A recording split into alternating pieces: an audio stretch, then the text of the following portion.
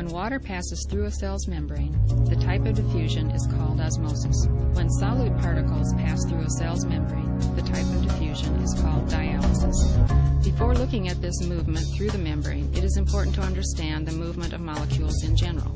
Atoms and molecules are in constant motion. This random motion will disrupt the cluster rather than maintain it.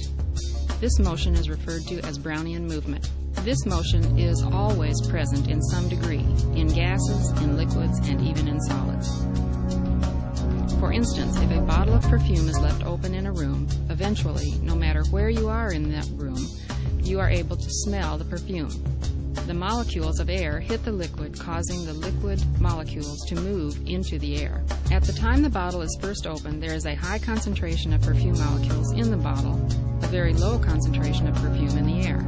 As the perfume molecules are bombarded by the air, the concentration of perfume is dispersed into the air. In other words, the perfume is moving down a concentration gradient, high to low. This movement is called diffusion movement. Now let's take a look